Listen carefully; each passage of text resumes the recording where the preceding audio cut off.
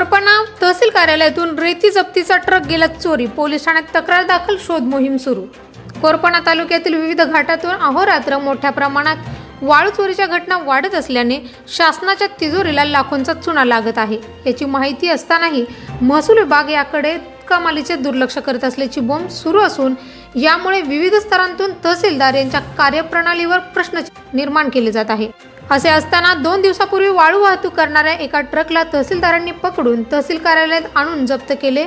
मात्र 24 फेब्रुवारी रोजी रात्रीच्या सुमारास तो जप्त केलेला ट्रक चोरी गेल्याची गंभीर घटना उघडकीस आली असून यासंबंधी तक्रार कोरपणा पोलीस ठाण्यात दाखल करण्यात आली आहे।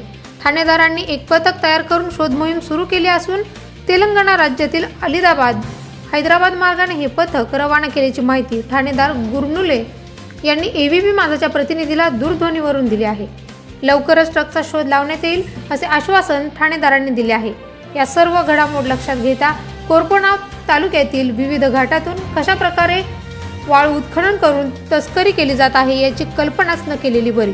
कोरपणा येथे विविध तहसीलदारांच्या आगमनानंतर तालुक्यात मोठ्या प्रमाणात वाळू चोरीच्या घटनांत वाढ झाल्याची चर्चा नागरिकांत सुरू असून संबंधित विभाग अधिकाऱ्यांनी याकडे लक्ष देऊन ठोस उपाययोजना करण्याची गरज असल्याचे मत जनतेकडून व्यक्त होत आहे।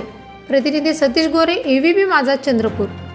दिनांक 24/2/2020 रात्र 10:30 वाजता माननीय तहसीलदार श्री महेंद्र बाकलेकर, मी पथारे मंडळ अधिकारी कोरपणा आणि वीरेंद्र मळावी तलाठी पार्टी आणि श्री प्रकाश कमलवार तलाठी कोरपणा आमचा इथे पथक होतं।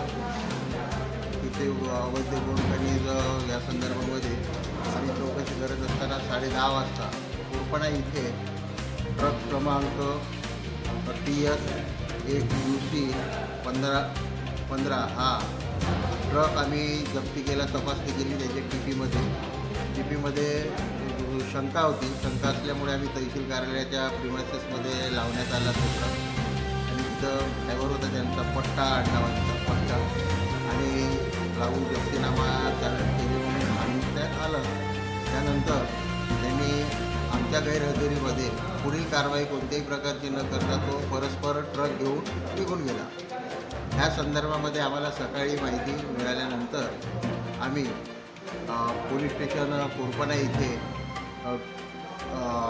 ट्रक पळून गेले होते मुद्देमाल असेल या संदर्भामध्ये आम्ही रिपोर्ट दिले। माननीय ठाणेदार श्री